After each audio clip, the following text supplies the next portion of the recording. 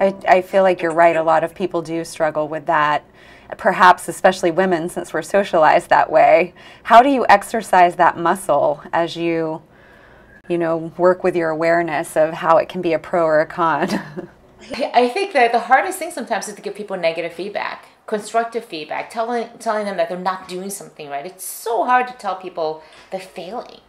But if you keep at the center, my relationship with this person can only develop if I'm truthful with them and I'm honest with them. Because if I don't do that, I'm being not nice, I'm not being fair to them, and I'm hurting them rather than helping them.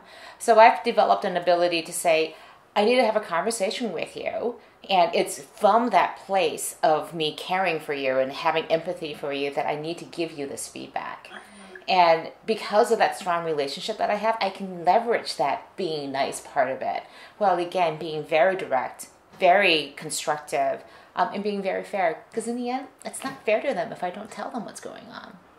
And when it comes to negotiating, when it comes to asserting myself, standing up for myself, I'm much more able to do that now, because that sense of confidence that I am doing the right thing for that person by saying something that would normally have felt really difficult to do, I now come from a place where I actually am being helpful.